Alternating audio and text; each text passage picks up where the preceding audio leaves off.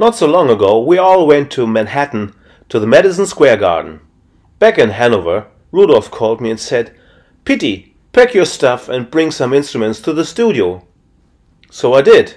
I packed some really big cowbells, and some medium-sized cowbells, and some more cowbells. And Rudolph said, "Bring some tambourines." So I put some cowbells with the tambourines in my bags, and I brought some more tambourines because I love to play tambourine.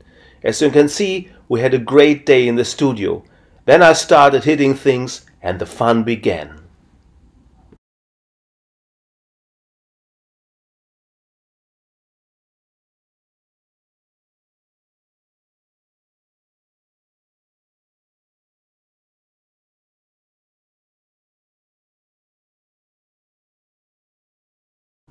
We had such a great day in the studio, and as you can tell from the smiles on our faces, we were very happy.